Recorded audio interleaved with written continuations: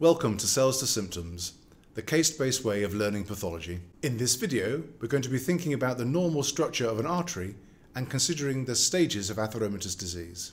Atheroma is a disease of the arterial intima characterized by lipid deposition.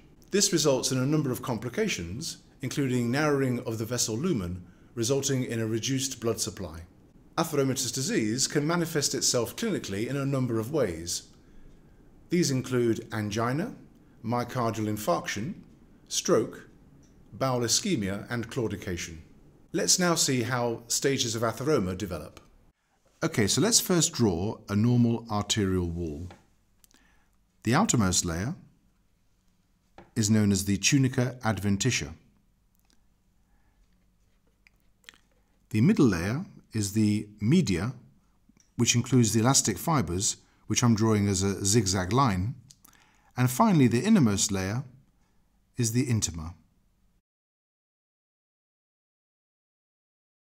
So the arterial wall then has three basic layers, the outermost being the tunica adventitia, the middle layer, the tunica media, which includes, as mentioned, the zigzag line of the elastic fibers, and the innermost layer, which has a fine endothelial lining known as the tunica intima. So let's now consider the various stages of atheromatous disease. So we can redraw the arterial wall.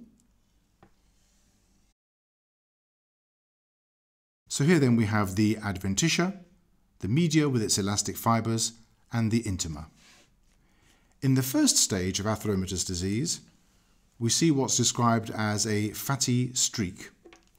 The fatty streak is characterized by deposition of lipid within the intimal layer, which is mostly intracellular.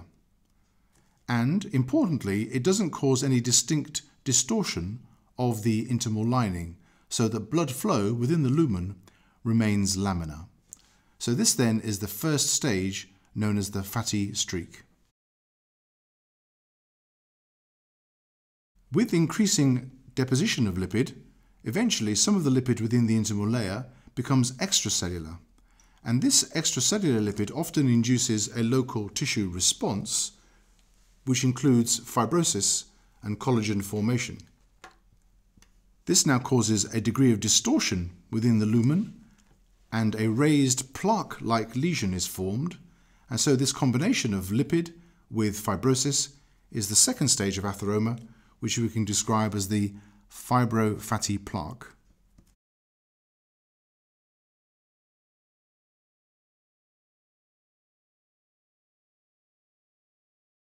So in this third stage of atheromatous disease, we have an established fibrofatty plaque, which includes, as mentioned, abundant extracellular lipid and local collagen.